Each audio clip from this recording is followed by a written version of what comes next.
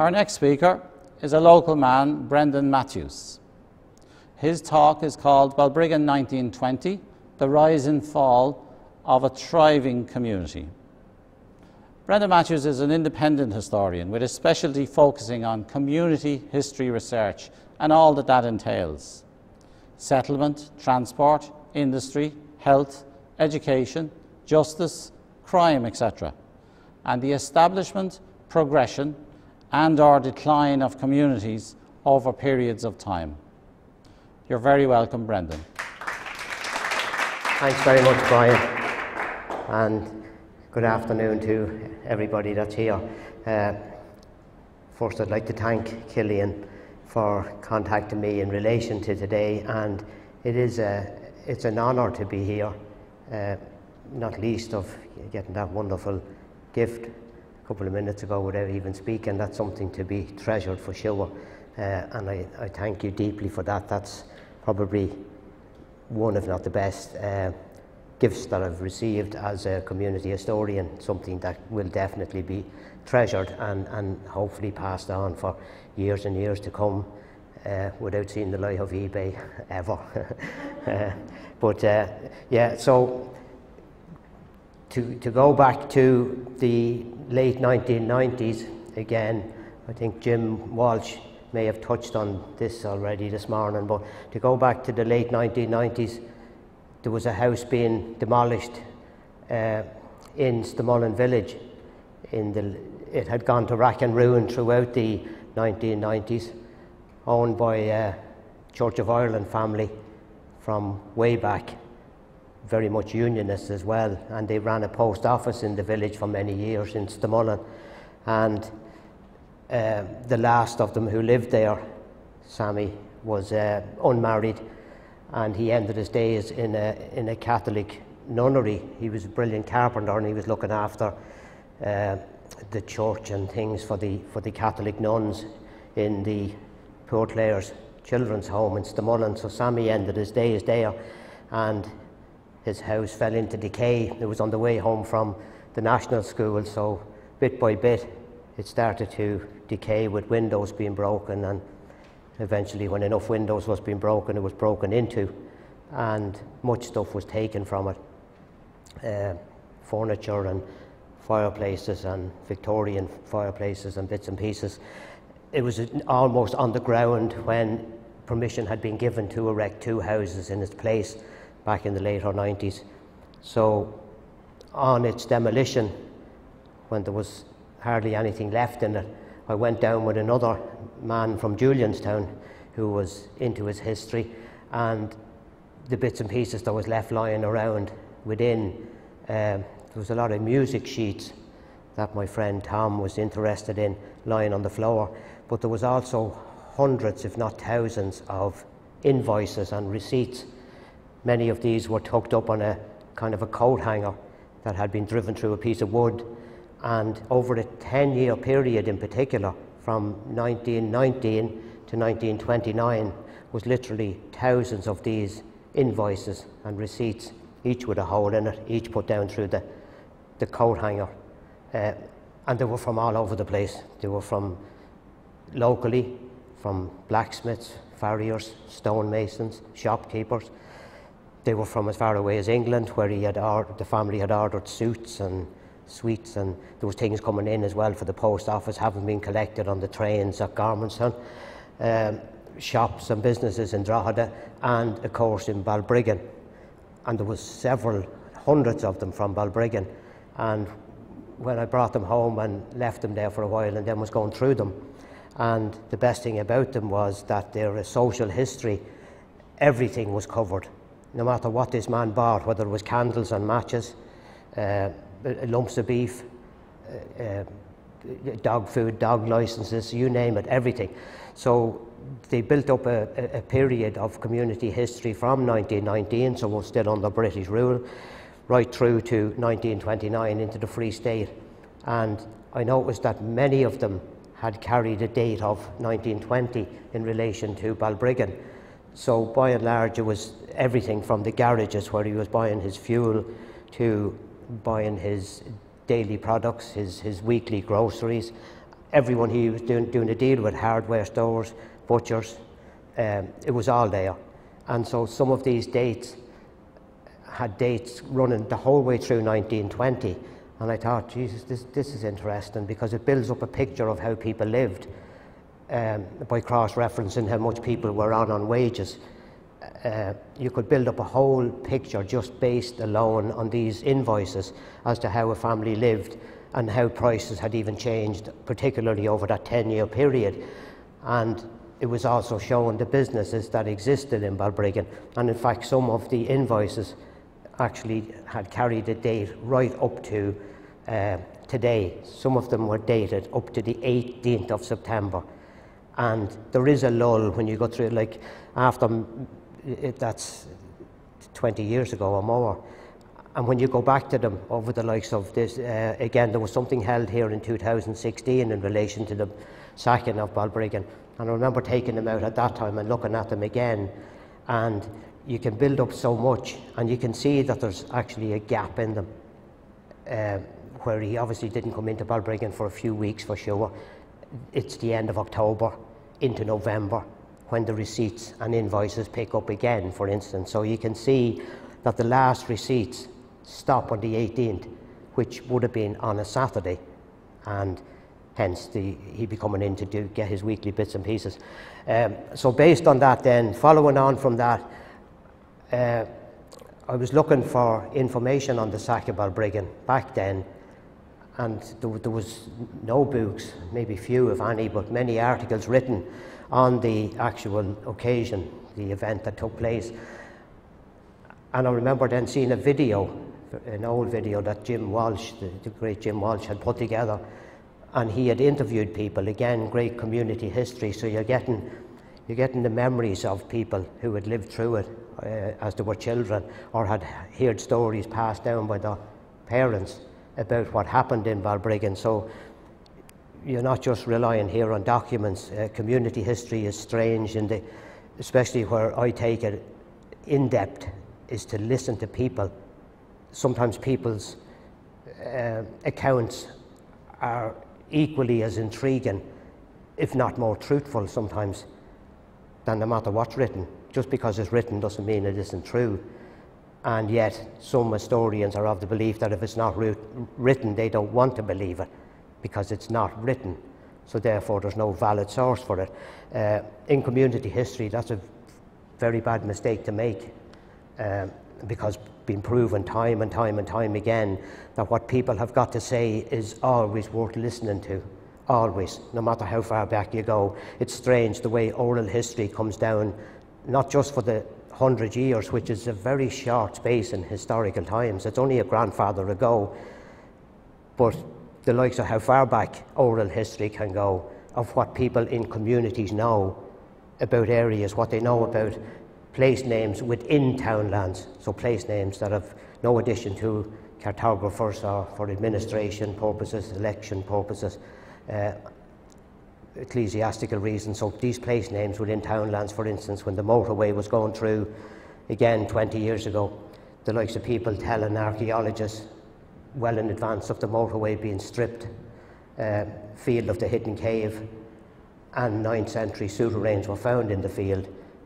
Never seen before, but yet it's in the people's memory, wherever it comes from, telling Professor O'Kelly that the sun lit up the passage tomb of Newgrange, for instance, 7 years before he rebuilt the window box, the only way to allow the sun in, which had been collapsed for 4,000 years. And yet when he built up the window box, lo and behold, people down in the know were telling him, we told you that already. It's a strange thing about oral history, is that, especially in an Irish context, of how long it's been with us, a couple of thousand years, but how often maybe we had to refer back to oral history and what the people know, because if they were found with certain types of documents, you could find yourself ending up on the end of a rope through different periods of our history. So it's well worth listening to locals and to get all angles of this type of history. So beginning with those invoices and receipts from back in the late 90s, from watching the original tape that Jim Walsh had recorded, and from listening to other people and delving into articles and newspaper reports, I began to bring something together. So what I'd done which was published in 2006, was based on those invoices that I found. So the Sack of Balbriggan booklet was published with part of a small heritage grant back in 2006, and it gives an overview. As a community historian, I began to look at Balbriggan from January of 1920 right up to the point of when the tragic event happened on the 20th of September, and taking a look at all sources, and particularly the local press as well. Sometimes the local press are kind of ignored, whereas when you go back to look at the reporters from the local regional press, particularly the Drogheda Independent, the reporters really done a good job when they were at their work, not only in correction, spelling and grammar and everything, the way the paper was laid out and the way the reporters went about getting their information. So after the events of September 1920, after the 20th of September 1920, sometimes you can get way far-fetched stories within newspapers, American newspapers, English newspapers, Australian newspapers, and some of them just like maybe made up stories after an event has taken place. And so you'd wonder sometimes when you read some stories far-fetched. But by and large, the regional newspapers, such as the Drogheda Independent, which in its day stretched from North Dublin, so from in around Malahide, Baldoyle area, as far over as Mullingar and as far down as Newry. So that kind of area is the area covered by a regional newspaper such as the Drogheda Independent. And they cover stories that you won't find in the National Archives or the National Library. So little things about maybe a house going on fire, somebody falling off a bike, some incident that might happen on the street. So some humorous incidents as well. And you get these type of little snippets within local and regional newspapers that you won't find anywhere else as a source of history, as in an archives, for instance. So you'll get documentation in the archives, but you'll get really snippets, brilliant snippets of history contained within the local and the regional newspapers. The same as the court cases. Some of the court cases within the regional and local newspapers are actually brilliant to read. They're humorous because the journalist has been sitting within the court and he's listening to what's going on, but he writes down exactly, even when people are crying, when they're laughing, when the audience laughs, when something goes wrong in the court. So it's when you go for the court record in the National Archives, you just get the actual record of what happened in the court, but you don't get the feeling of what happened. It's the journalist that will give you that in those old newspapers. So based on that kind of community history is how the booklet came about to be published in 2006. And it was interesting to note that beginning in January of that year, how Balbriggan was a thriving town.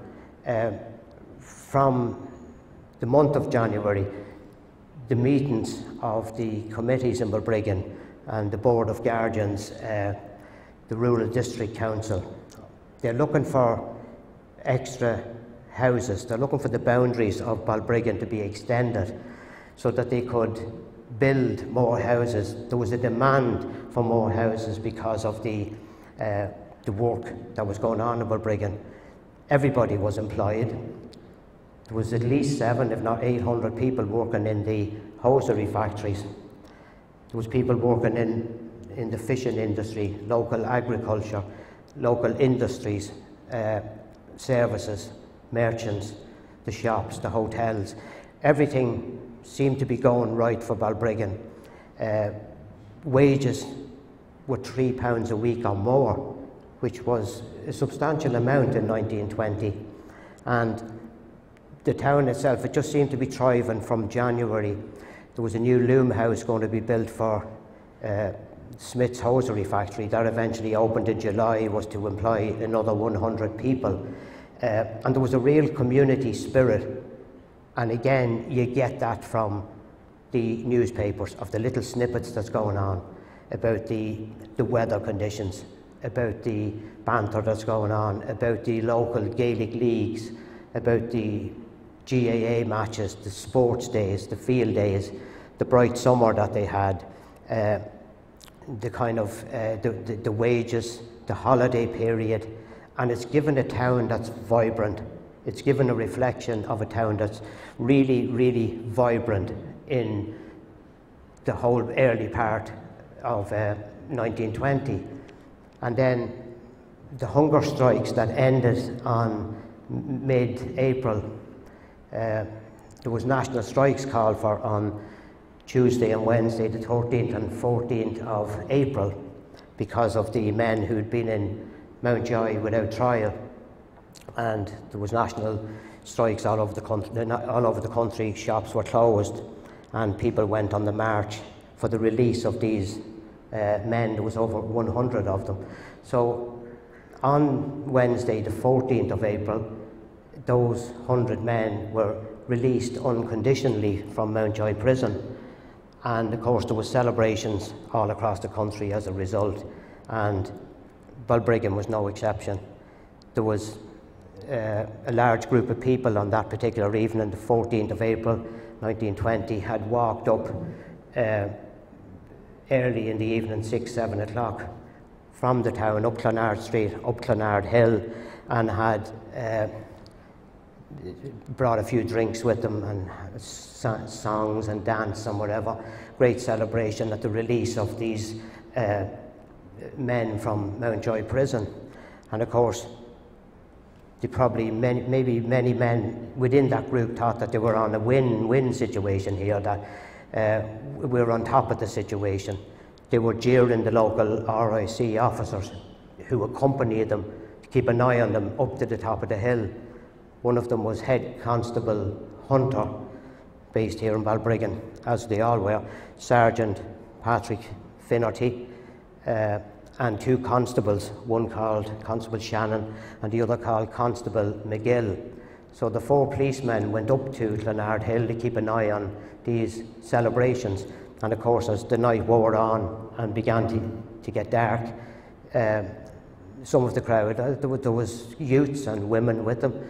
They lit a bonfire, threw sticks on the fire and lit the fire. And of course, they had a tricolour with them. And Head Constable Hunter went and he asked one of the men, was this a Sinn Féin meeting? And of course, they refused to answer him. They jeered the policemen while they were there, and they sang rebel songs, and they stayed there, I think, until near midnight. They decided then they'd walk back down into the town. So as they were walking back into the town, Sergeant Finnerty was shot, and he was shot in the back of the head, and he fell down on the street. The people kept walking. It's interesting that on one side you get the report saying that as they were coming into Clonard Street, about 15 men in number fell back. The crowd kept walking, and the policemen were behind this particular crowd, and as about 15 men fell back, two shots rang out, and one of them hit Sergeant Finnerty, and he fell to the ground. It said the people continued to walk, that they didn't hear the sound of the bullet or bullets, and the doctor was called for, and he came and they attended to Sergeant Finnerty on the street, and then he was removed to the Maher Hospital, where he died 2 days later. He died on the morning of April the 16th, on the Friday morning. When you look at the witness statements, there's a man who puts his hands up in 1956 and says it was he who pulled the trigger. I think his name was Gaynor, and Gaynor said that Sergeant Finnerty had tried to take the tricolour away from them on a number of occasions on top of Clonard Hill, and that somebody had told Gaynor, if he tries that again, we'll plug him. In other words, we'll shoot him. And Gaynor goes on to say in his witness statement that Finnerty was a bad one anyway, that he wasn't liked by any of the volunteers, and that he tried his best always to put them down and to go after the volunteers, and that he called them, what he said was, a bad one. The other side of that tale is when you look, I seen that the newspaper reports after his death said that he was well respected in Balbriggan, he was well liked in Balbriggan, and that everyone had great time for him, particularly the poorer class, which he had helped an awful lot. The priest on the following Sunday morning in Balbriggan denounced those who shot him, and on looking at the report in the paper and seeing the witness statement, well then the research was to look to see what I would call, do a CSI on Sergeant Finnerty. In other words, some of these people should be just looked at more closely to see exactly who they were and what they did. So lift up Sergeant Finnerty, put him on the table and do a CSI on him. In other words, do a background research on him.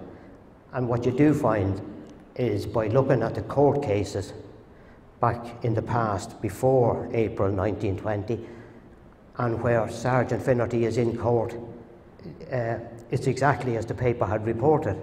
Really, really in with the people, speaking up for the people, speaking up for children. There was so much money floating around Balbriggan, by the looks of things, that drink played a role in some families, as it always does. And some kids were neglected as a result. Kids were being taken off people and put into industrial schools in Drogheda. And Sergeant Finnerty comes to the forefront an awful lot in speaking up for some of the mothers and of the poor children, some of the children who wouldn't go to school, maybe lost a mother. Mother had died, father couldn't keep a grip on them, and Finnerty was there to speak up for them. So there's a different story sometimes in one side and the other, saying that he was a bad one, and was he really a bad one? Anyway, things changed after that night when Sergeant Finnerty was killed in Balbriggan, and it went downhill from that. There was a lot more activity started to come together in Balbriggan, a lot of military activity, a lot of houses being raided, and the military coming through it on a daily, if not hourly basis, on the way to and from Gormerson Camp to Dublin. So again, on the night of the killing, on the lead up to the killing, people had taken their summer holidays, kids were off school, weather reports was brilliant, so it looks like they had a good summer. Fishing reports were great, agricultural reports were great, the shifting of grain, the importation of merchandise to Balbriggan Harbour, the expansion of the factories, everything seemed to be going well, and again the community seemed to be gelled together. A lot of good humour in Balbriggan right up to the night of Head Constable Burke then coming back from Dublin after being promoted to the district inspector position, and as he pulls in then to, of course, Smith's public house. As we know, the rest is history, and I'm not here to speak about that. There's others has already spoken about that, and I would not qualified enough to know exactly the ins and outs of what happened on that particular evening with Head Constable Burke and his brother, who were both shot in Smith's pub. But you'd ask yourself, when looking at all that in the past and over the years, and even though I'd written something back in 2006, 14 years has gone since that time. So an awful lot of things has changed, even in them 14 years. Like, for instance, the World Wide Web. So it's a lot easier nowadays to research.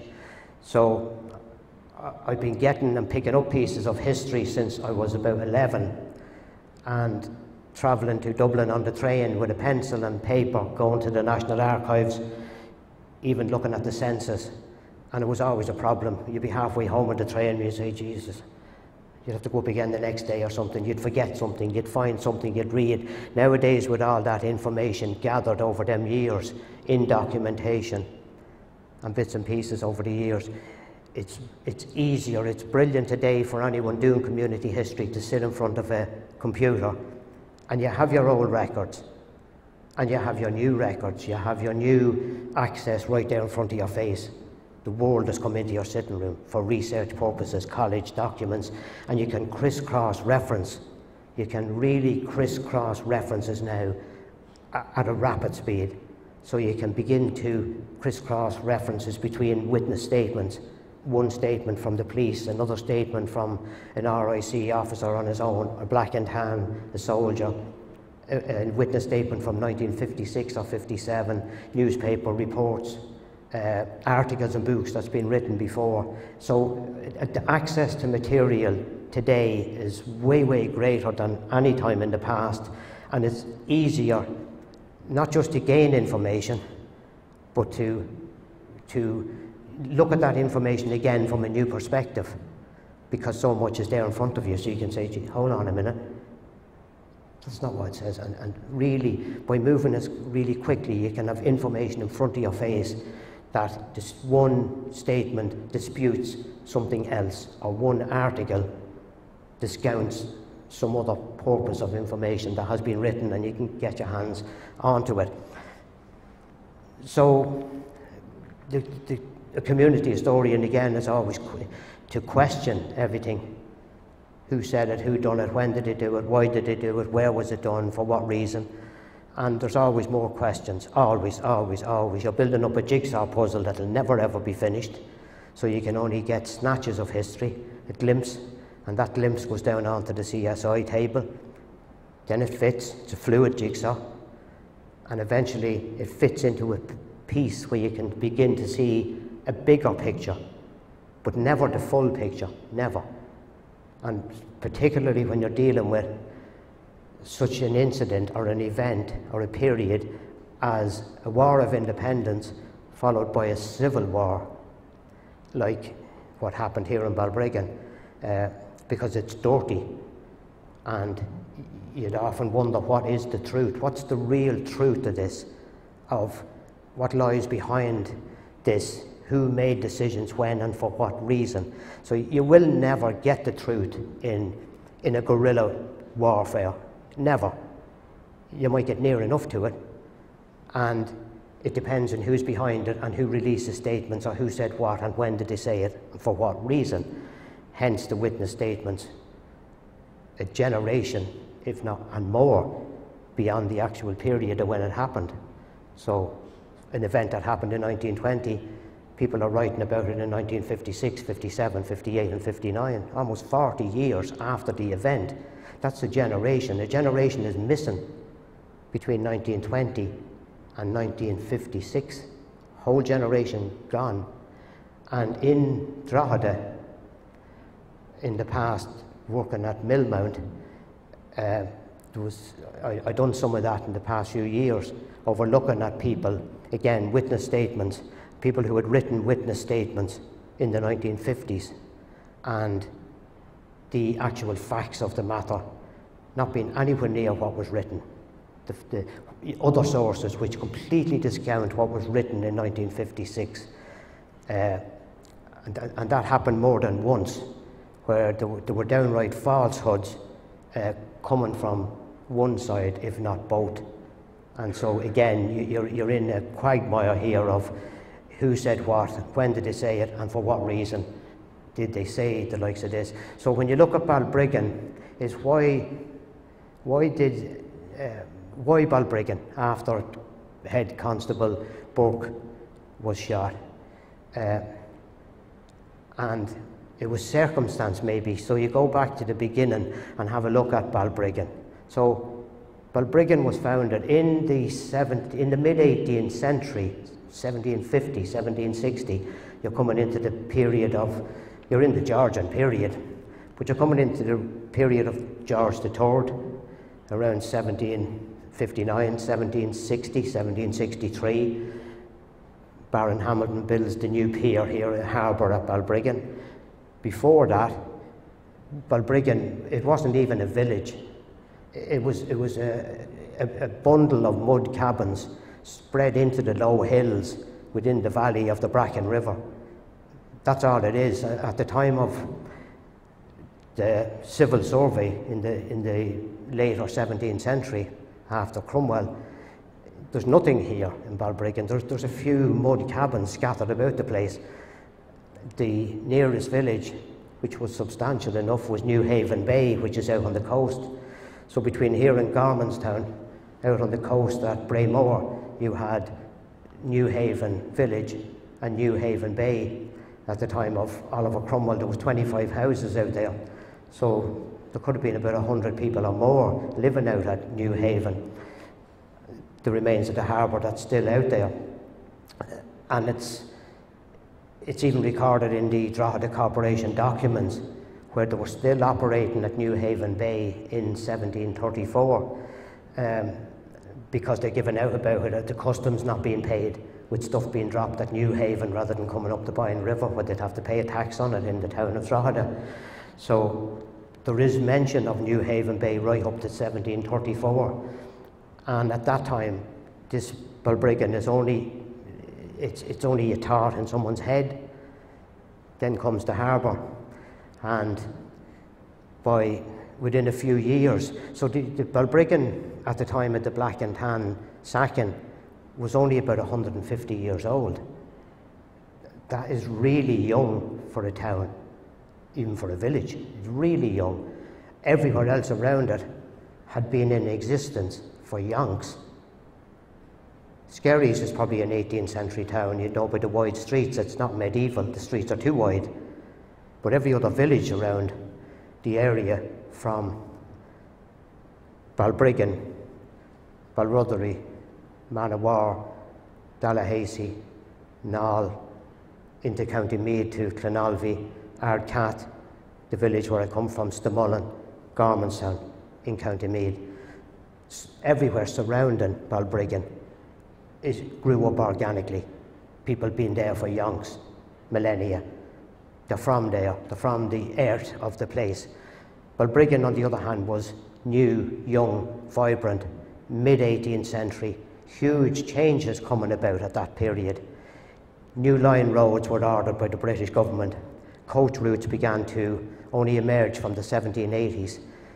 Roads had to run as straight as they could from town to city, city to town, village to town.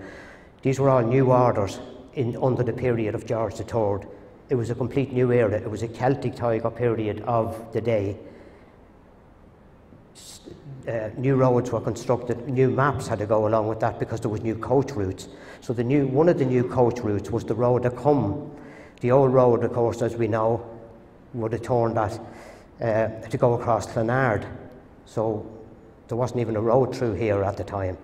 And you get the old coach route, which went across from Manawar to Balruddery to Clonard, down through the Fingal, across the Delvin River and into Garmanstown and County Meath. And suddenly these new line roads under the later 18th century, the trustees of the Turnpike Commission, who were building these roads and building toll gates at the time, were putting in these new stretches of roads. And as a result, Balbriggan is founded at the same time. So you've got these new coach routes, new map being produced in 1777 by Taylor and Skinner, and that map shows Balbriggan in its infancy. And here you have a village now that's starting to expand, starting to grow, but still new. And you've got a new coach route which is coming down through it, built in different stages. Knocknagein Bridge over the Delvin River, and then the stretch from Knocknagein to the Cock Tavern didn't exist at that time. So the road went up Legdury and then again through Garmanstown Village, and eventually it was built from Knocknagein Bridge, the county bridge, right to the whole way to the Cock Tavern, where the road went down, which now today would be Garmanstown Camp, and out at Richardstown. And then eventually they built a road from the Cock of Garmanstown down to Richardstown, the R132, which we know today. and the older road, which eventually part of became Gormerson Army Camp. So this whole place this whole town of Balbriggan was new and grew up from the period of the later 18th century. So it was about 150 years old at the time of the sacking of Balbriggan. By the early 1820s, of course, there's the harbour new harbour has been sunk and deepened. It's been extended. The pier at the harbour here in Balbriggan has been extended. 1844, the railway comes. By 1852-53, there's meetings being held in Drogheda about putting a lighthouse on the Rockabill, and that takes place, unanimously passed, and it's built, and it opens in 1859. And Griffith's valuation, when Samuel Lewis, his topographical history of Ireland, and he talks about Balbriggan, and it's thriving in 1837. It's surely thriving again in Griffith's valuation.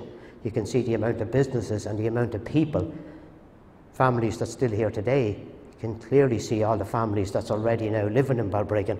So it was from its infancy, which is later 18th century, a new town. From its infancy, it was building up all the time, progressing, expanding, right through the 19th century and right through into the 20th century. Nobody in Balbriggan.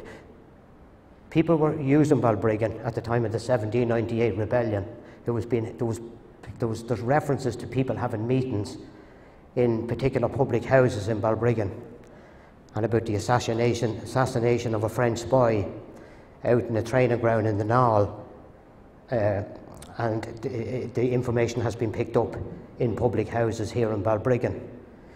So as the town of Balbriggan expanded and grew up from the later 18th century, so too did the older villages, as I've mentioned before, from Manawar the whole way across to the Nall, out into County Meath, the Nall, Viard, Cats, the Mullen, Gormerson. As the new town grew and expanded with commercialisation and merchants and industry and coal imports, so too did these villagers begin to come in to do their weekly shopping. This was a new town, easy to get to, horse and cart. So it was the main town for the outlying villages. And in 1916, although there was people in these outlying villages, and particularly over in Ashbourne and out in County Meath, who got involved in 1916 and fought with Thomas Ashe. Some women, especially even Molly Adrian from Micknanstown House in Stamullen, who was also involved in 1916. And so these people in the outlying villages were also familiar with everyone who lived in Balbriggan, and vice versa. That's why, and then coming through the decades and into the 20th century, people were very familiar with coming in and out of Balbriggan. And after 1916, in 1917, the volunteers would have been formed here in Balbriggan. And it's interesting again to see the local newspapers when the meetings are called for the volunteers to meet here in Balbriggan on particular Sundays, of the representatives that come also from these outlying villages to join the Fingal Brigade. Dozens of them, absolutely dozens of them join, including from Stamullen, who were part of the Fingal Brigade. Further north, Julianstown, Bellewstown, kind of South Louth Brigade, but Clonalvy, Dunall, Stamullen, Gormerson, Balruddery, all flocking into Balbriggan. So the logistics of places being burned, barracks, Coast Guard stations, RIC stations, raids on farmyards to pick up weapons, guns, the logistics of what was happening around the place. There was no huge battle between, say, Republican forces and military forces, but it was much bigger than that. The logistics of picking weapons up, moving people, hiding weapons, hiding people, hiding money, collecting money, was huge in this whole area of East Meath and North County Dublin at the time. And so what you have is, it wasn't just us against them either, in the sense that it was the Irish against the English, and this was the War of Independence. There was also out from the Black and Tans, the RIC, British soldiers, whatever, 1916. You had many people living in these outlying villages and within towns of Balbriggan who were dead set against what was happening with Republican forces. They were quite happy living under British rule. In fact, some of them wanted to be under it no matter what. They were unionists, way of thinking, and they were loyal to the Crown and King of England. And on the other side of it, you had people from within the military sections. There was one of them that I looked at a while ago, where there was a post office worker in County Meath in the town of Navan, a man originally from Tyrone. His name was Thomas Hodgett.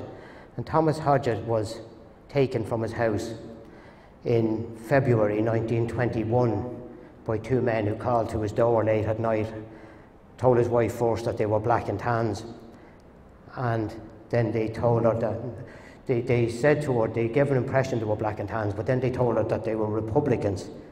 But she had said later that she had sworn that they were, one of them had a touch of an English accent, and that he was trying to put on an Irish accent.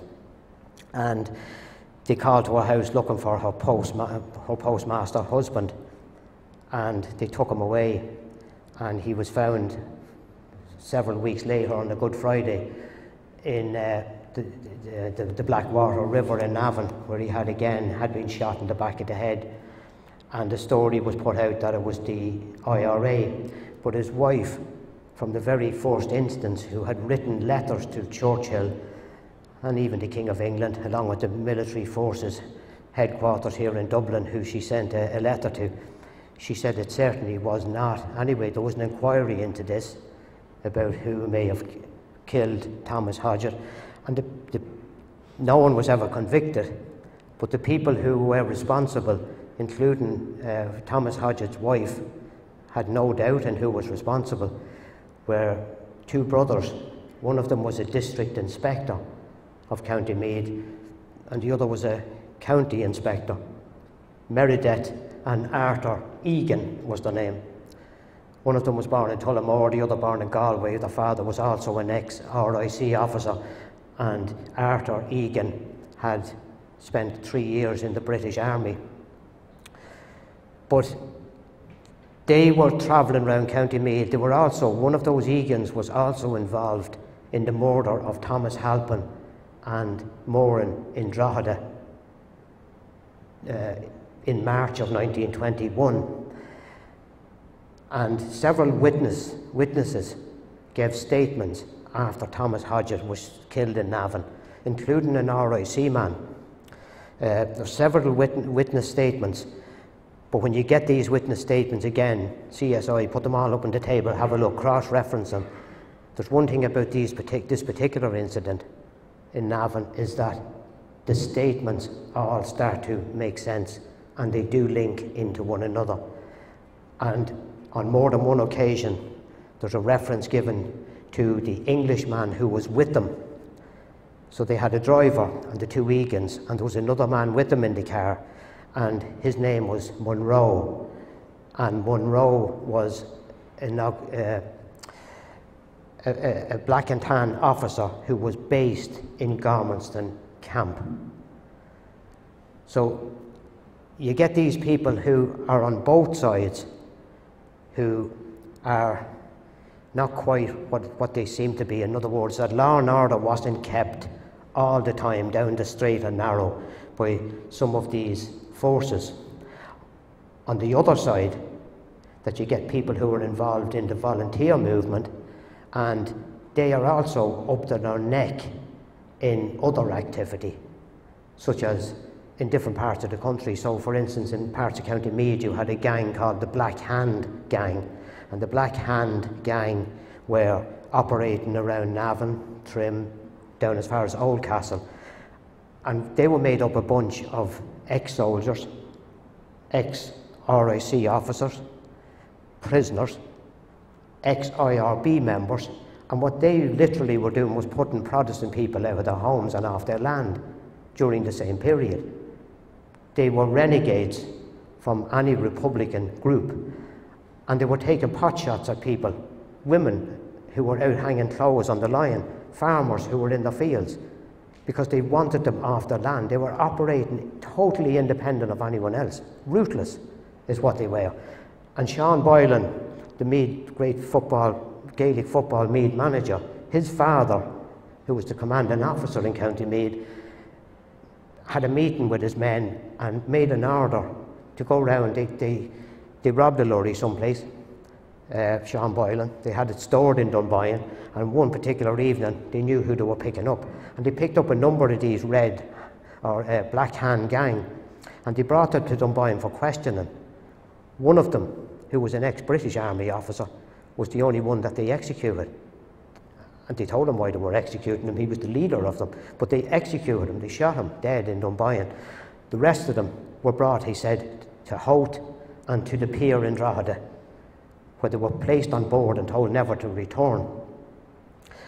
So, in the muddle of what happened during the period of 1920 and what happened here in Balbriggan, you've got people on both sides. It wasn't just us against them. There were people living in the communities, and one of them who needs more investigation. There's one of them has popped up in the area of East Meath, and he's an interesting character, and he's doing business.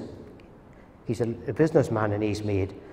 He's of the unionist persuasion, and I found out a lot about him in the last number of years, but he's a funny type of a character. He's moving in and out of different places, including Gormason Camp, and he's moving in and out of places of knowing, later on knowing anyway, that they were Republicans and that they were active Republicans in the East Meath and Fingal area, hence the likes of Dan Breen being around the area so much, as can be seen in his book My Fight for Irish Freedom, as who he was staying with in the Naal, in Julianstown, in Gormanstown, and the people who were leaving Dan Breen back into Dublin. So it's really interesting to what we see, the witness statements then being written much later after an event, as to how true are the actual witness statements. So just by finishing up on this today, why Balbriggan, and what I said about Balbriggan in its infancy in the 18th century and how it was formed due to the new roads and the major changes of the new machine age, which became the Industrial Revolution, hence the building of the factories in Balbriggan in the later 18th century. Why Balbriggan? Maybe Balbriggan was a victim of its own existence. Location, location, location. When the Black and Tans and RIC were in Gormanstown, going to and from the camp, it was an easy place to stop off, especially on your way back. So on your way back from Dublin, they would tend to be driving through Balbriggan, sometimes shouting abuse out, particularly after the event, going through even into October, November 1920. But coming back from Dublin, they were safe once they got to Balbriggan.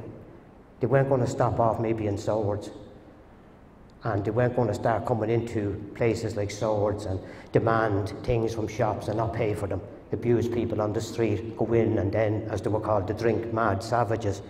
But they could get away with it in Balbriggan because they were almost on the verge of on their own doorstep. They knew once they got into their Crossley tender lorries that they were home.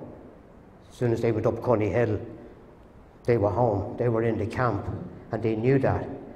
And that's why the same Drogheda was not en route from the camp. So Balbriggan was its location, being here, was when they left the camp. They always had to come through Balbriggan. They weren't going to use the older road, the older coach route, out through Clonard and bypass Balbriggan, because it was running through dangerous countryside in 1920. Too many bridges, too many outlying farmsteads, too many valleys, places in the way where there could be a pop shot at them. So they were tending to use the new road, the big road, the wide road, coming through Balbriggan. And so on the way home, it was an easy place to stop, to have drinks, to come in, not pay for whatever, get the drinks, get drunk, rob people, which they did, which the paper's full of them, and then arrive back home. It was almost like just falling out the door, and they were back home. So if Balbriggan was a person, to use a well-known phrase, that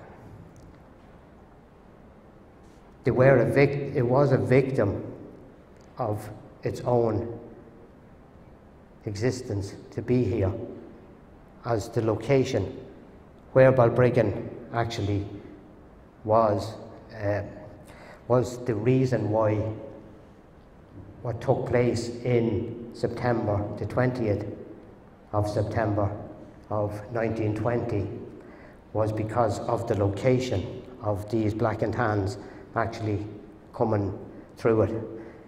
So I'd like to just finish on that. Thank you very much. Thank you.